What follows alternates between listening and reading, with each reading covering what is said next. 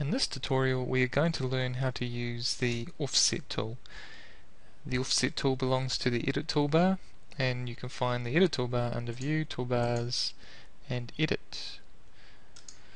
So let's first create a rectangle for us to offset on top of. So click on the rectangle tool, click to begin and draw out a nice big rectangle, and we'll make it completely square this time. So let's say 7,000 comma by 7,000. Enter. Okay, then I want you to push pull this upwards 7,000. Okay, so we've got a perfectly square cube. Then with the offset tool we can either hover over top of the surface and offset it, or you can actually pre-select a surface to offset. So if we click on that there, we can then bring that in and then type in let's say 2,000. Oh, actually 1,000. Yep. Okay.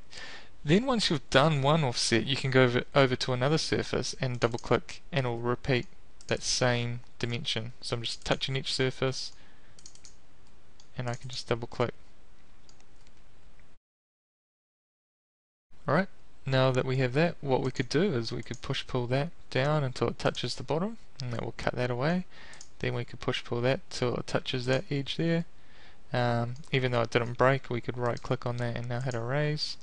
And again we could touch that to there, that one to there, that one to there, and right click erase, right click erase, and right click erase. And now we'll just hollowed out our object.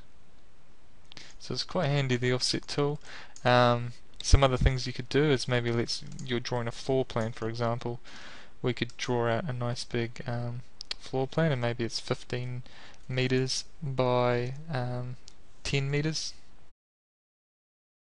and you want to offset the base of the floor plan by 90 millimeters. So you you click on the offset tool, hover on the surface, click to begin, and then bring in your offset 90 millimeters. Then what you could do is you could select the inside surface, delete that face, then get the push pull tool and push pull upwards your 90 millimeter walls, 2455, enter, and now you have your walls there sitting ready to go. One other thing you can do with the offset tool is, let's say you only want to offset two particular lines. You could get the select tool, hold shift and select the line and select the other line that you wish to offset. And if you're not sure how to do the selection, you can refer to the beginner tips on the principal toolbar and learning how to use the select tool. So you select the line here, hold shift and click on the other line, click on the offset tool, then click and offset just those two lines. Then you can erase the excess line work, and then that can be push pull tool now.